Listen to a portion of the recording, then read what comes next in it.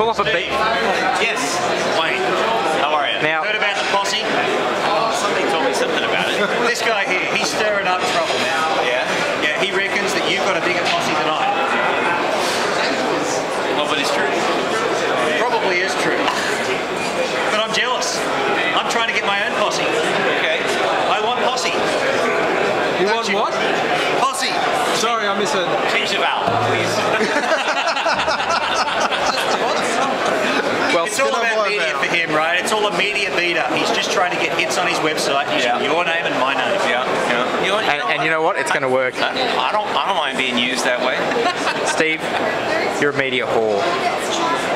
So how does that make you feel?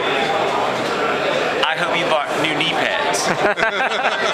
Well, you've just come from New Zealand, so did you bring your Velcro gloves and your mint jelly? They confiscated it at the airport. A bit of mint jelly under the... Well, guys, tomorrow we're going to have the posse off. Are you ready for the challenge? Posse off. Battle of the posse. I love how you put a bad idea in your mouth. Oren, what can I say? The people want the posse. Is this the same as the swimming pool and the jelly?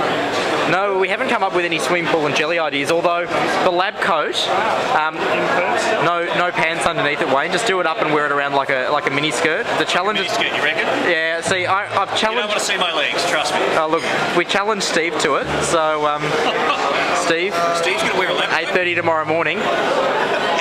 Oh God. No. He doesn't wake up that early. But I've got a session at 8:30. It's all right. It's going to be a long night. Yes, it is.